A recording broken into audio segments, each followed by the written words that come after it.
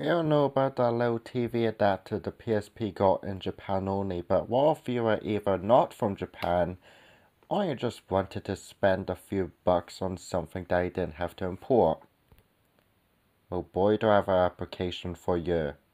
The location-free player was a thing that Sony made exist. It was basically a media player with which you could be able to play videos and of course TV that you could be able to also connect to laptops and also a PSP for some reason. From what I could tell, this was made available on all PSPs regardless of region. I know because my European PSP Go and Japanese PSP both have that application. And although I do not have a location-free player because I exist, seems like a very neat device. Not nice enough to spend £100 on what the fuck. But anyway, to watch TV for some reason on the PSP is a good thing. Although I don't own it, it seems like a pretty cool thing to have.